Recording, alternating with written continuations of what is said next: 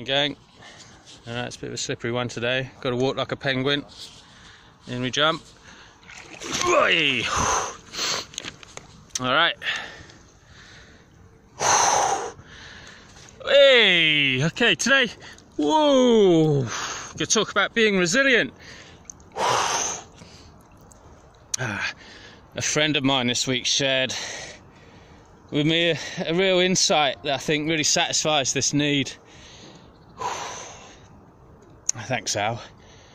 And it's quite an eye-opening mindset, or eye-opening metaphor. So you ready for this?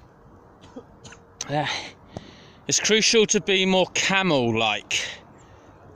So this especially applies to building a business to last. So it might not be as attractive and as inspiring as a sort of dancing unicorn, but in these rather turbulent sort of changing times, camels are certainly resilient so-and-sos. Unlike other animals, especially unicorns, they can withstand extreme temperatures, changes in body temperature and water consumption. And they can survive in scorching deserts as well as sort of frigid, cold mountains. And like camels, we need to be able to adapt. So rather than simply hustle and moving fast and breaking things, become slow and steady and take time to adapt into these climates and these changing times as you go. So now is a perfect time for you to start focusing on your goals that give you purpose, a sense of purpose to persevere.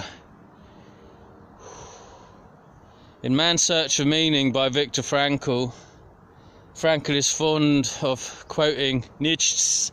Don't know if I pronounced that right, but I'm sorry, Nietzsche. But he who has a way to live can almost withstand anyhow.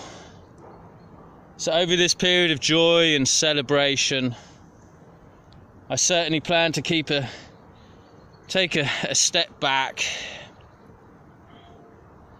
and get in my helicopter, view with a very wide angle. My key goals as a focused founder, father, fitness freak and a friend. Begin to start reverse engineering these head, heart and health goals and begin to take steady progress accordingly, day by day, like the camel on a day to hit them. I hope this might inspire you to do the same. Remember, patient, be slow and steady.